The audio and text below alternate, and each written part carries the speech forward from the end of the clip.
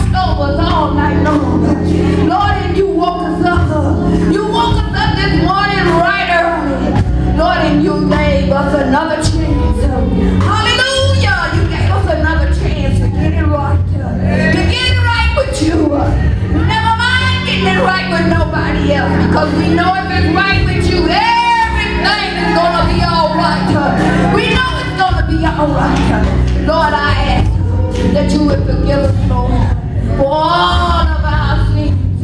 Forgive us, Lord. Whatever we've done, Lord, we know that you're forgiving, love, and kind, God. And we know that you will. We know that you will. We have to be lost in your will. It ain't about me. It ain't about me. It's all about you. Lord, I ask that you look down upon the angel of this house. Continue to fill him with more wisdom and knowledge, so that he can feed your sheep. He can feed your sheep. Lord, we ask that you would touch everybody that's under the sound of my voice. Lord, you know what they stand in need of, Lord. If it's deliverance, Lord, you are a deliverer, Lord. Healing, Lord. Healing, Lord. Oh, we know that you can if you just will. I ask that you would touch everybody that has come into your house, Lord. We come in here just to worship you, to give you the praise, Lord, and to say thank you. Just to say thank you. Thank you, Lord, because you're better to us than we can be to ourselves. We could ever be to ourselves. Oh, thank you, Lord. Thank you, Lord Jesus. All we can say is thank you. We don't come begging this morning. Lord, we come to thank you. Thank you. We just don't say thank you. Oh, thank you, Jesus. We say thank you. We ask all these things. All of these things right now. In the mighty name of Jesus. We ask that when you come, you won't go back home the same way you came. Something to be said or done that will help you on your way. That will help you on your way. We ask all these things right now in the mighty name of Jesus. Let's say we pray. And everybody say amen. Amen.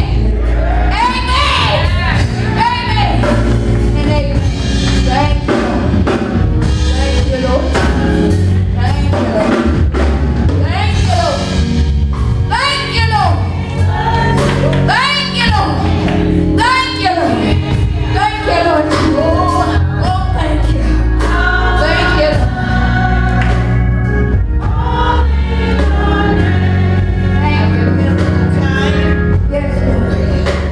Yes, Lord. Yes, Lord. It's time for our tithes and offerings. Yes, Lord. Oh, yes. Yes, Lord.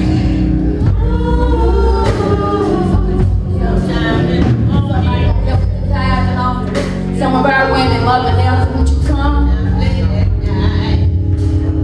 Come and help with our offering, please. Mother Nelson.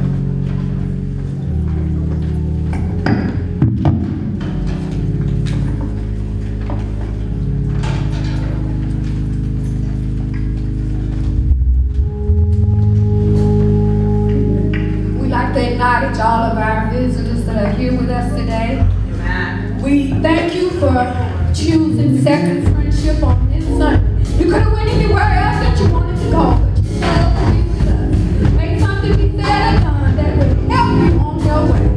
Thank you.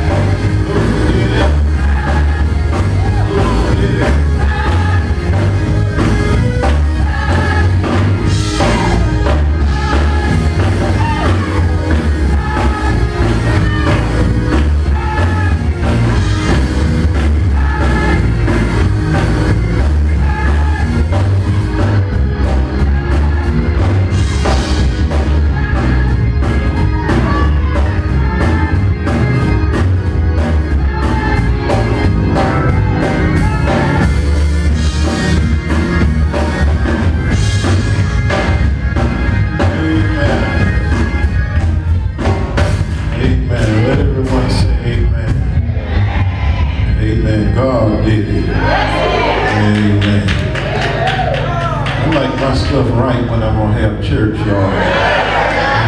Mics and stuff. I like to praise God. Sometimes you get out of his timing and the Spirit just leaves the place. Amen. Let us get on one accord. Amen. Look at somebody next to you and tell them God did it. Oh, you ain't say it like you really think you did.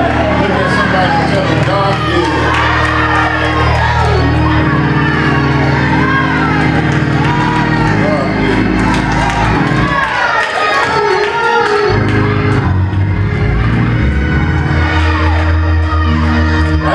Point your finger at the person back up there and say, God did it.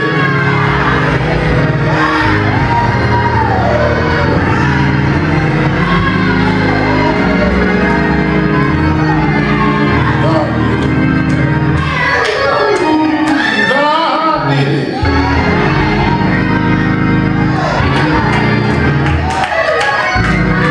God did it. It wasn't the president. It wasn't the mayor.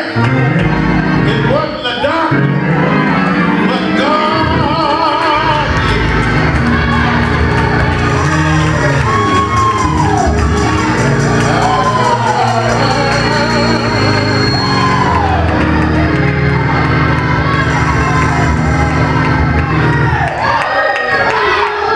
All right.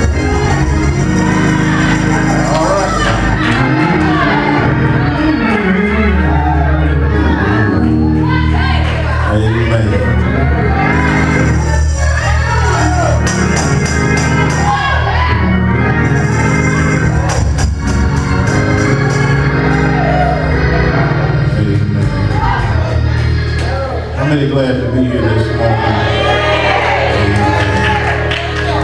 It's another day's journey, and we're so glad about it. I'll tell you what, I didn't have to wait to get happy to get to when I got to church. When I woke up this morning, I was happy. And the activities of my limbs, I was happy. And I was so glad when they said unto me, let us come, let us go into the house of the Lord.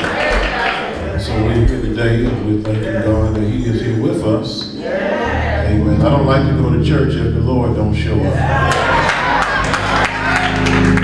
Nevertheless, I want to thank, glad to see all our ministers, officers, and to everyone, all our musicians who are doing a good job today. And to everyone, our singers and all. I want y'all to do me a favor, all our officers, our preachers.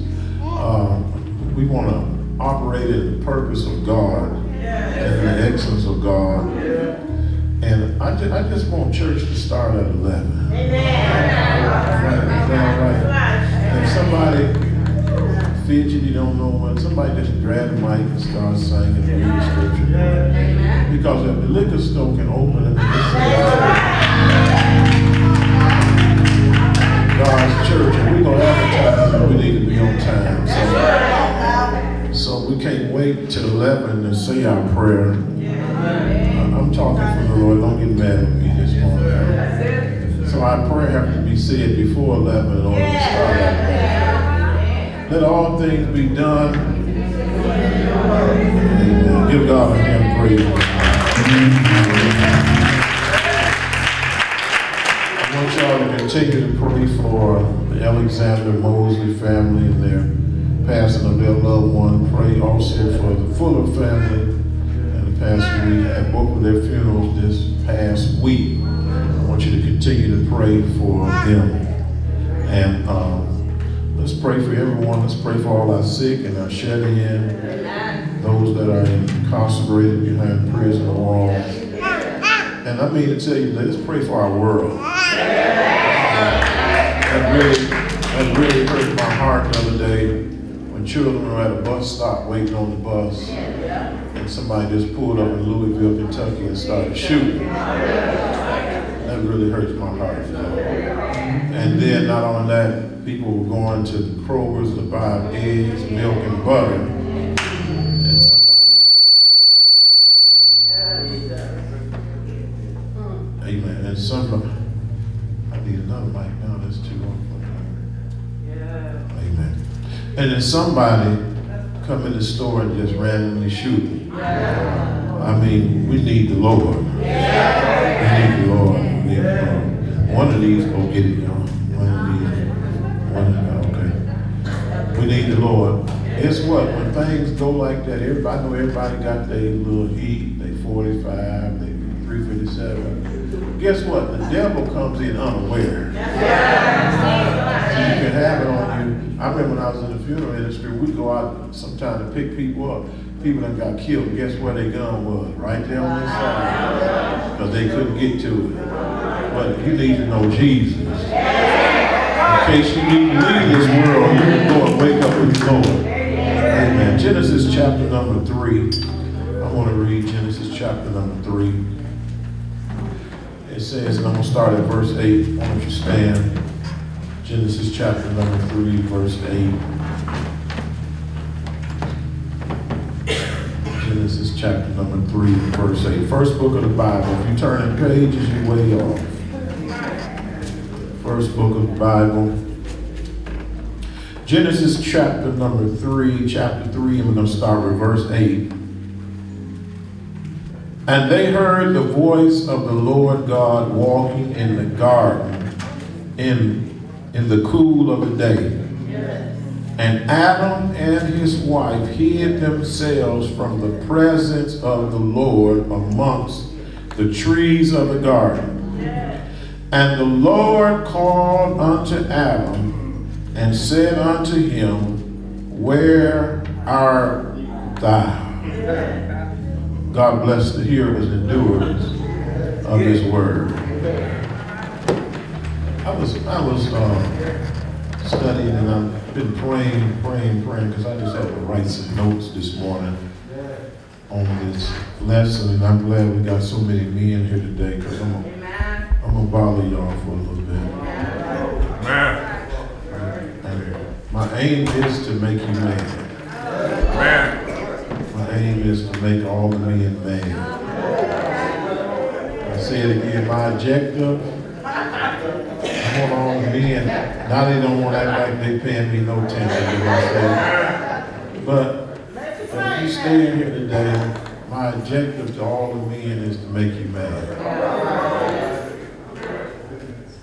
My subject today is, where is Adam?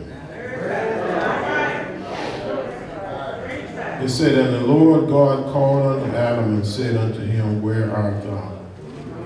Where is Adam? Adam's name means man. So if you're keeping notes and you want to write it, you can write, where is Adam? And where is man? Where is the man?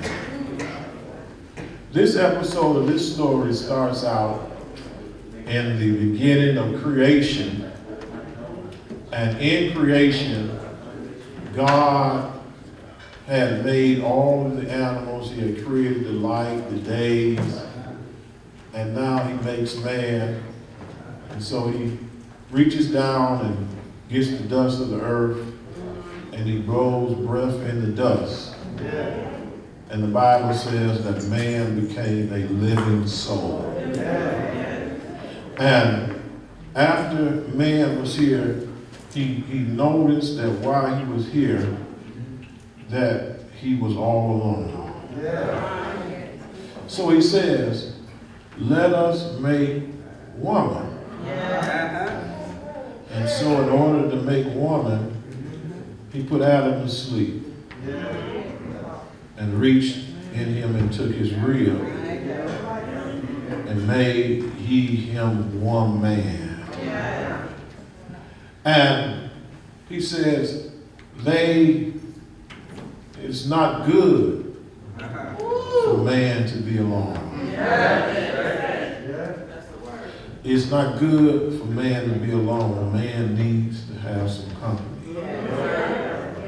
And he says here, now that I made man and I made him a helper, which I call one man, I want to assign man to his purpose. And man's purpose is found in Genesis chapter number 15. 2 and 15. And God said, and the Lord God took the man and put him in the Garden of Eden to dress it and to keep it. Now listen what here was going on. Now, I want to tell every man in this room that everyone that's born, every man here, you were created in the image of God. Yes. Now, that does not mean you look like God. And I want to tell you, you are not God. You were created in His image. What does that mean? That God created you to have the same ability to rule. That means that God sent you here to this earth to rule it. To rule the earth, to oversee what God had already made. No, you're not God, because John lets me know God is a spirit. You don't even look like God. See, God can walk through walls. God can be everywhere at the same time. See, you're not God. I want to get that out your spirit right now. You are not God. God is God. Now here it is. I want to get it. Now, His purpose was, when He brought him into the earth, He says, now, I want you to preside over this garden. I want you to dress it, and I want you to keep it. So that lets me know every man that's born, you have a purpose. And the purpose is to oversee the garden that God assigned to you. Every man has a garden to oversee. He has a vicinity that he rules over. Now, because you rule, you don't rule over everywhere. You just rule over what God has put you over. See, another man has his garden. He rules that garden. And you rule your garden. Now we're trying to ask the question, where is Adam? So Adam, he gives him his assignment, his purpose of why he's here. And I want to let every man know that is the most important thing in your life. You should be trying to find out, what is your purpose in life? What am I supposed to do? What am I? Because a person that does not have purpose or agenda in life, they just do anything. See, but when you have purpose, when you have an agenda, when you have a vision for yourself, for your family, guess what? When you have a purpose and a vision for yourself, you don't need no alarm clock to wake you up in the morning. You don't need nobody to get you a wife, because I got purpose and vision for my life. I'm trying to go somewhere. And how many know if you're going to get something in this world, you cannot sit and wait on it to come to you. You got to go after it. And so he says here, you are to preside, you are to dress over this garden, and you are to keep it. Verse 16 says, and the Lord commanded man, saying, of every tree in the garden thou mayest eat free, but of the tree of knowledge of good and evil thou shalt not eat it. For in the day that thou eatest thereof thou shalt surely die.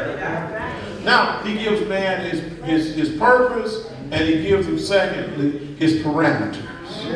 Even though you rule, I'm super ruling, meaning that you rule what I created, but guess what? I rule over you. And so God has given man his parameters. Now he says in verse 18, and the Lord God said, it is not good that man should be alone. I will make him a helpmeet for him. Now, this man has his own place he dwells over. He has his parameters from the Lord. And now he's got a woman. Now, how many know that's a lot in itself right there? To preside over what you got, to listen to God, and also you have a woman. I thought I'd give a few more amen. I'll say it one more time. You got your own little hookup to run. You got your own little hookup to run. You got to listen and obey God. And now you got a woman. And now listen, let me skip on down. And he made him a helpmeet, meaning that you are the ruler of your garden. And the woman is just to help you rule your garden. I thank God for women every day. And where the problem's going to come in, you're going to see here, is that the man did not stay in his place. For the Bible says here in verse number, in chapter 3 and verse number 1, it says, now the serpent was more subtle than any beast of the field. Meaning that he was more crafty, he had more abilities than any animal that God made. And verse 2, and the woman said unto the serpent, why, we may eat of the fruit of the trees of the garden, but of the fruit of the tree which is in the midst of the garden, God hath said, ye shall not eat of it, neither shall ye touch it, lest ye shall die. Now this is what God said to Adam. Remember when I read it to you. Now, Adam, and coincidentally, every time I read the text, my problem is, where was this man at while a bad spirit was talking to his wife? We're trying to answer this. Now, remember what I said, Adam was supposed to rule over the garden that God put him in. And he says, now she's talking to a snake, a spirit. So that means a bad spirit has crept into the vicinity of the place that he's supposed to rule. And the serpent said unto the woman, ye shall not surely die. For God do know that in the day that you eat it thereof, your eyes will be open, and ye shall come as God, knowing good and evil. As gods, little g, with an S. How many know there's one God? And this says God. Somebody said, well, we are little God. No, we're not God. This means that you have the ability like God at this time to know good and evil. God was the only one that knew good and evil at this time. No animals, nobody. And he said, when you eat of this tree that I told you not, then you will know good and evil just like I do.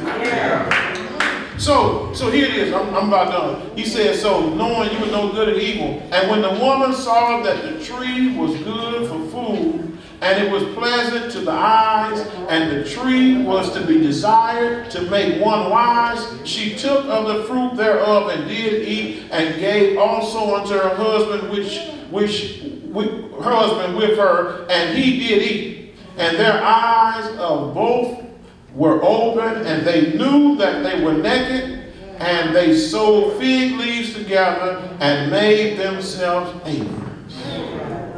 And they heard the voice of the Lord walking in the garden in the cool of the day, and Adam and his wife hid themselves from the presence of the Lord amongst the trees in the garden. And the Lord called to Adam and said unto him, where art thou? Where are you, man? Notice that when trouble came into the place where this man's supposed to rule, even though the woman is the one that got in trouble with the spirit, when God came, he didn't ask for her. Somebody missed that. I'm going to say it again. Notice when the trouble came, and she had forbid and disobeyed what God said. When God came to find him, guess what? He didn't ask for her. But he asked, where is the man? And I want to tell some men here today, I'm going to make y'all mad. Y'all better stop talking to each other. Y'all better distract yourself. I want to make you mad. With all of this going on in this world, with all of this killing, all of this stuff going on in this world, the Lord is asking the question right now, where is the man? Oh, y'all better hear it. Where is the one that helped make these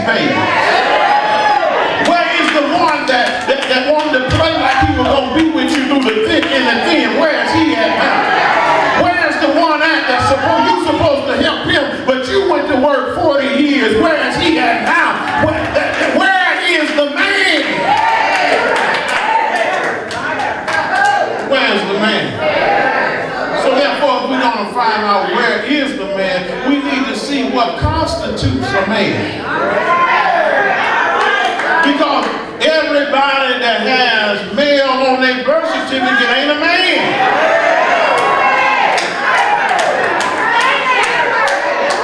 The Bible tells me to be qualified as a man. That means you have to be born. You got something that you rule over. In other words, if you're a man when you're taking care of what God put you over.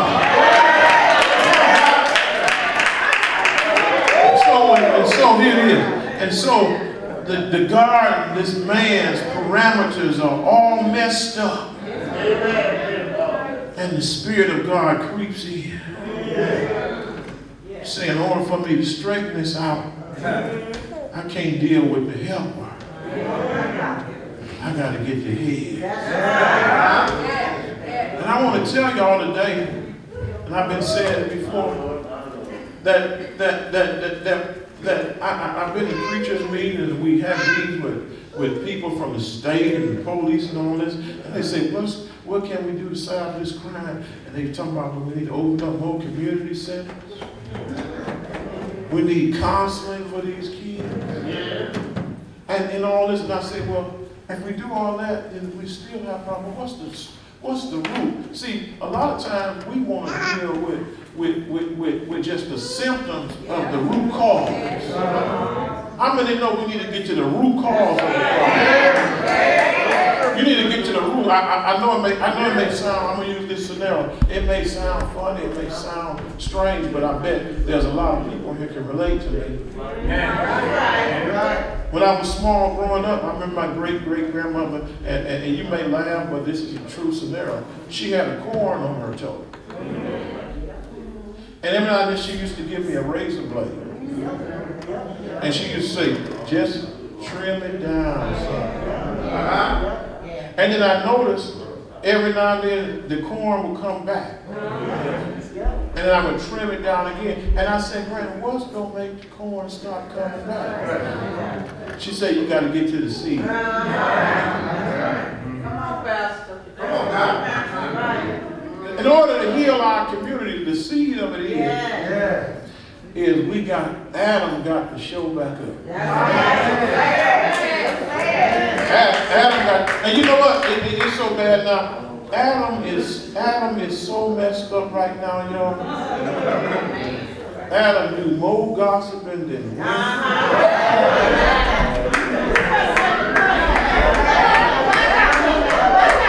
Adam got his nails done better than his wife.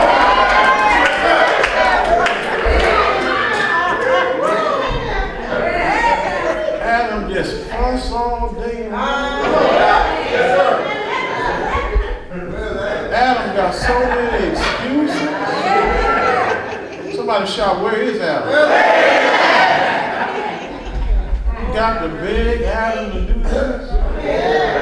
I want to throw this out. And Adam supposed to be a man, but his feelings about this shit.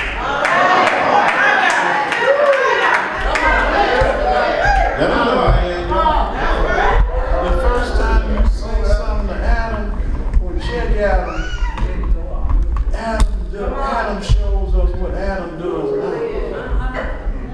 He go run and hide. And I want to tell you men up here today, and I use myself, that we are the problem of the community. We are the problem of the community. We are the problem. We are the problem of the church. And as men, we supposed to be able to get along. Women get along with each other, but men always into each other.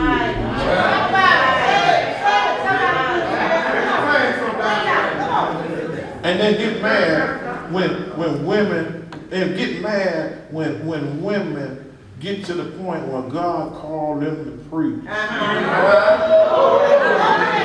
know, woman supposed to be in the pulpit. Maybe if you were doing what you supposed to be, you wouldn't be in the pulpit.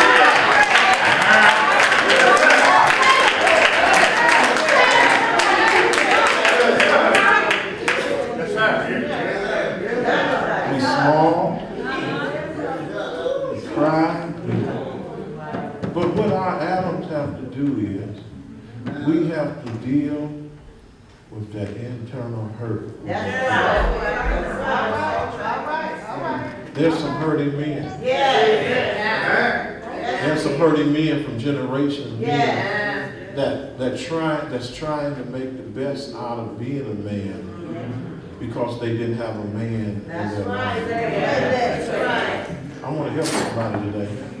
Our younger than young men, I want to encourage you. If you stand up in your rightful place, that God will shower down blessings on your whole lineage, your generation. But you be the man. There needs to be some men, some of these children killing someone. There needs to be a man talk to him. Say, look, son, this is not the way a man acts. And it's sad. It's so sad that this generation is being locked up like the generation before. And you see the generation before, y'all keep your children away from folk like this. That's right. Hear me in 50 and 50s and calling their son, what's up, my nigga?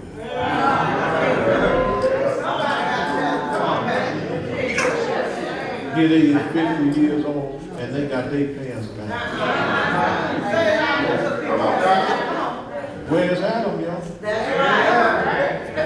Where's Adam? And so because of this, Adam allowed this to go on.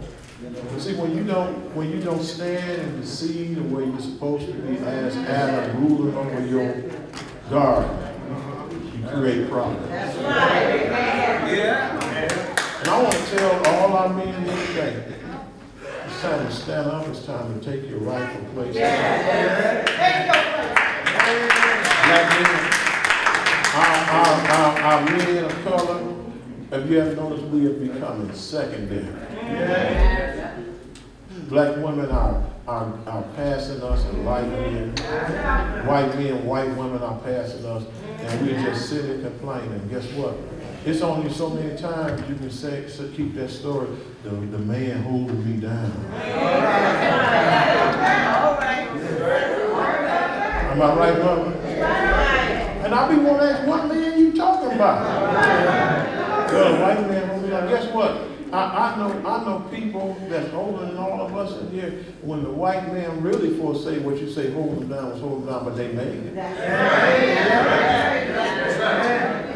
They made it. And I tell you now, it ain't near about bad as it used to be. The only thing holding you down is you won't stand up and be a man. You know, if you're a man, guess what? A man, if he make a bill, he gonna pay it. If it's a river he got to cross, he gonna cross. If it's a building he got to get over, he gonna find a way. There should be no excuses when it comes down to a man. And guess what? I'll tell you, women may do it, and I take my hat off to women. But I never believed that God intended for women to work.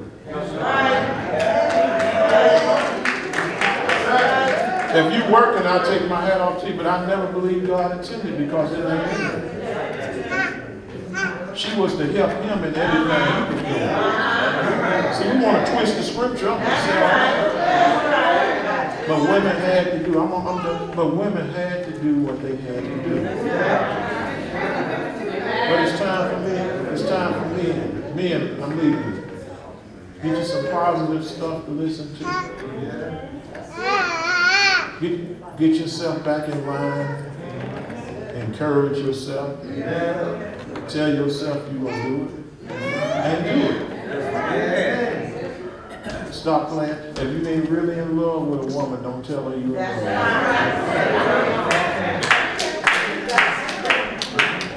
I think a woman would rather you tell her we just gonna kick it a little while than you tell her you.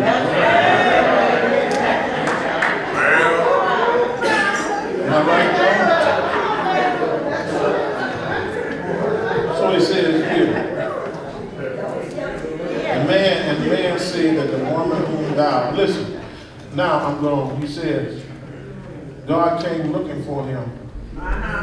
And not only man had not lived up to his responsibility, man tried to shift the blame. Verse 12 says, and man said to God, the woman whom you gave me, the one that you gave me, she is the one that did wrong. But in the beginning, I told you, when the wrong was done, guess who God came looking for? And he trying to say, well, if it hadn't been for that woman you gave me, things would have been like this. And the Lord God said unto the woman, what is it that thou hast done? And the woman said, the serpent beguiled me, and I did eat. And you know how it goes. God goes down and gives punishment to all that. But most of all, because of Adam's sin, he messed his garden up. He put a curse on his garden because he wouldn't take care of it. And that curse that was put upon his garden was death. Before Adam sinned, if he would have took care of his garden, there would have been no more death in the land. And I come to tell you today, because you're not taking care of your garden, look at it, there's been death in your garden. Y'all better shout, I'm in high grade. So Adam needs to repent, and the Lord is still looking for you. Just like he was looking for Adam. Just like he was looking for Adam. You can do it, brother. Because you're the head and not the tail. You're not beneath, you're above. Stick your head up and just pick up the pieces from where you left. These children need you. The family needs you. Let's pray right now. So many distractions are in front of man. And so many distractions. Even when a good word is coming forth, distractions are coming. But I know we're saved. We're full of the Holy Ghost. And can't nobody tell me we're not doing wrong. But there comes a time when you know deep down inside what you need to do. Father, as we come to you this morning right now, we need our men. We need our men to show up. Too many have gone MIA. Too many have gone missing. Too many on spiritual milk cartons. But Master, we need you to touch their hearts, Master. Killing us every day. Master, I was reading one day that 59 people got shot in one day in Chicago, Illinois. And that was about somebody's children that had been shot. Somebody that needed a man in their life. To guide and to lead them. Have mercy on all of us, Master. Have mercy on all of us, Master. Somebody's repenting right now, Master. And I know you hear a repentful prayer, Master. Hear our prayers right now, Master. Hear our prayers. Hear our prayers, Master. In Jesus' name, we pray. Amen. Come on, give God a big hand praise.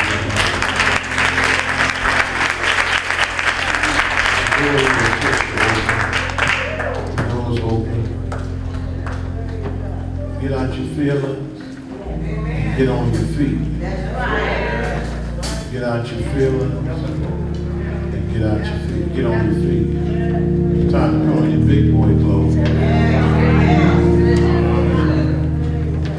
time to put on your big boy clothes. I've had some good day.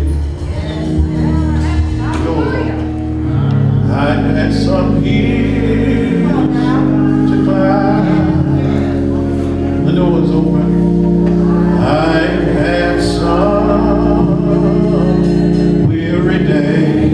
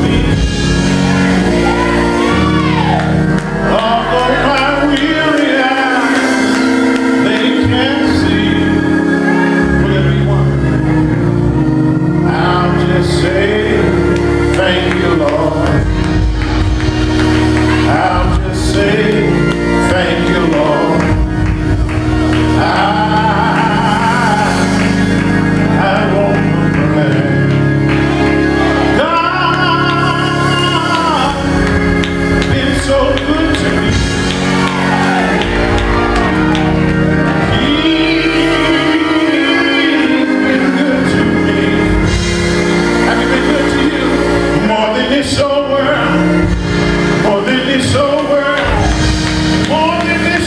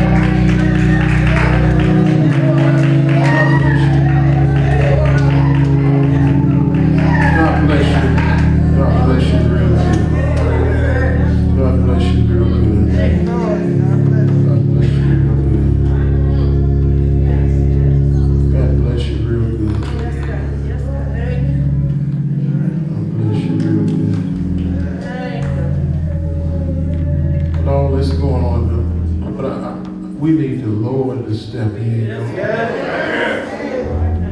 We need the Lord to step in.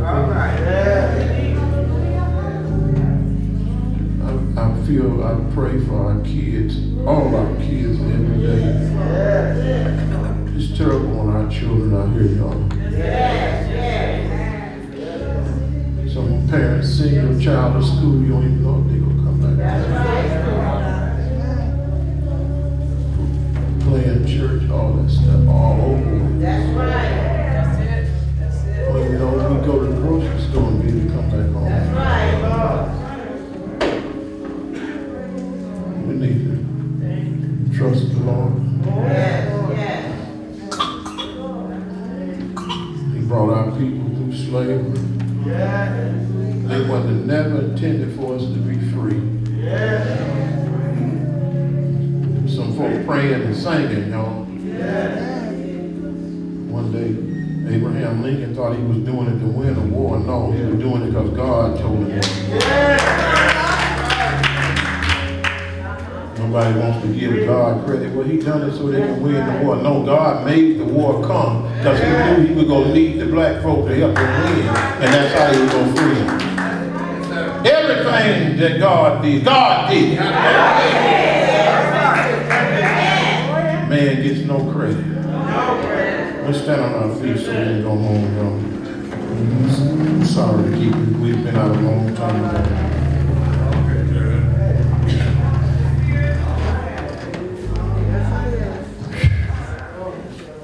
God, we love you. We lift your name. Protect each and every one of us. Let our men stand up. So you won't have to ask where we are because we'll be Johnny on the spot.